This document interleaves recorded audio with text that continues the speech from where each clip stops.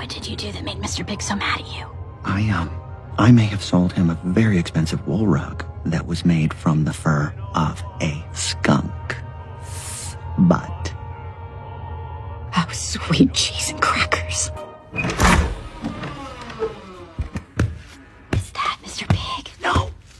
What about him? Is that him? No! That's gotta be him. Stop talking, stop talking, stop talking!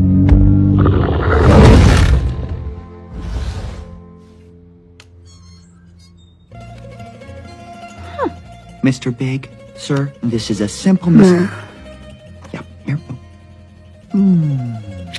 This is a simple misunderstanding. You come here unannounced on the day my daughter is to be married. Well, actually, we were brought here against our will, so... Point is, I did not know that it was your car, and I certainly did not know about your daughter's wedding. No. I trusted you, Nicky. I welcomed you into my home. We broke bread together. Grandmama made you a cannoli.